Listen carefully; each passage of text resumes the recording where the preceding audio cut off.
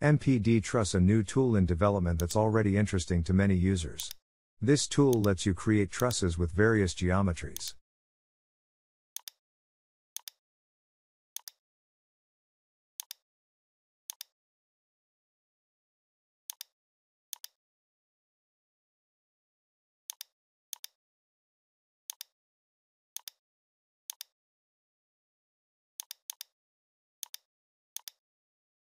Select the launch icon and use 2 points to specify the desired truss position.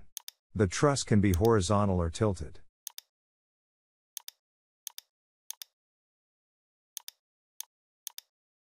The plugin window is minimalistic in this version. You can set the truss profiles and see its geometry here.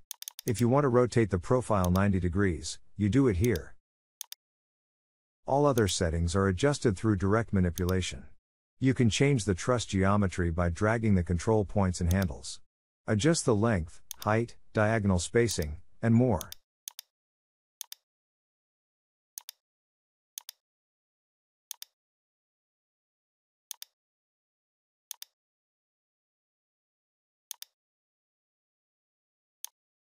Now, let's look at the toolbar, the context tool panel. The first field, number of bays, controls the number of truss spans or diagonal steps in half a symmetrical truss. This should be an integer, though it currently shows as a decimal. If you change the diagonal spacing with handles, you can always undo these changes by adjusting the number in the number of bays field. The next como box changes the type of truss diagonals. Simple and straightforward. Then there are 2 como boxes for managing the truss verticals. The first one controls the central and end verticals. The second one manages the other verticals, letting you enable even or odd verticals, or disable all.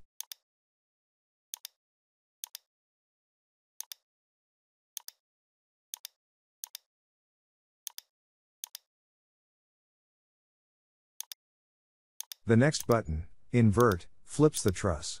This button toggles between symmetrical and asymmetrical truss. The last button swaps the start and end of the truss, useful for asymmetrical trusses.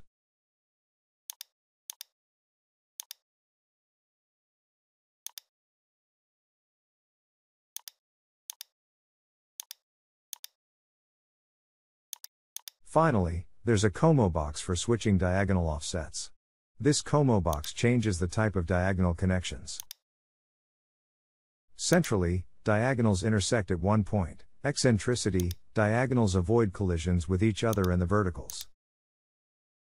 You can also set additional offsets for diagonals and end verticals.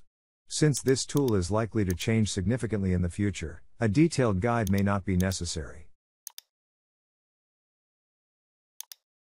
Hope you enjoy it, and thank you.